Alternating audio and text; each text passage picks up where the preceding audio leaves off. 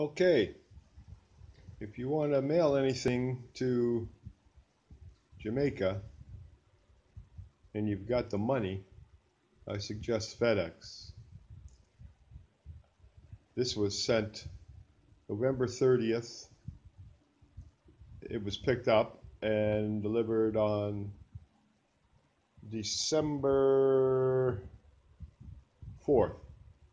So it was actually dropped off on the 29th, so it was 6 days total, but they picked it up on the 30th. So 5 days for delivery to Montego Bay, Jamaica.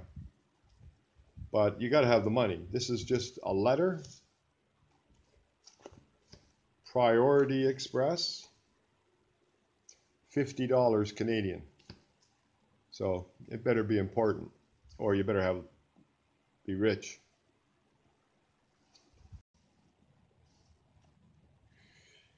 So you're saying to yourself, I'll just use the regular mail service, it'll be cheaper.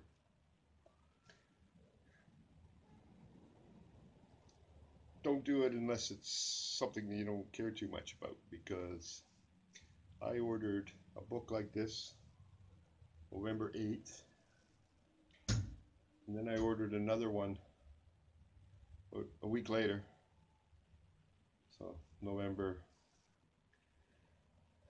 15th or so. It's February the 2nd, and I just got back from the post office. Nothing.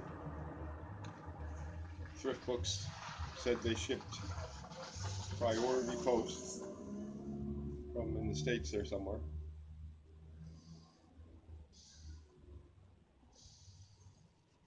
Nothing.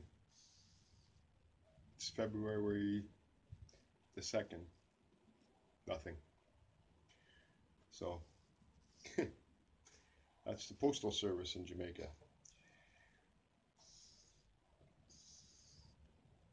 You might get it, you might not.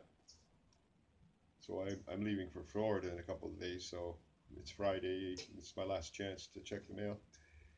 So anyway, Thrift Books is good. They said don't worry about it. We'll refund your monies.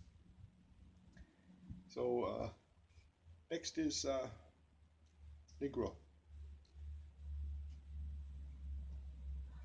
Negro, Jamaica. I'm going to walk along the beach. And whatever else is there.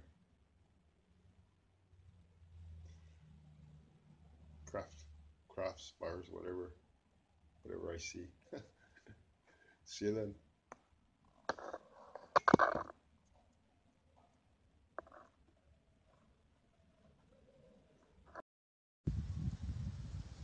It was sunset in Vogue Village, Montego Bay, Jamaica.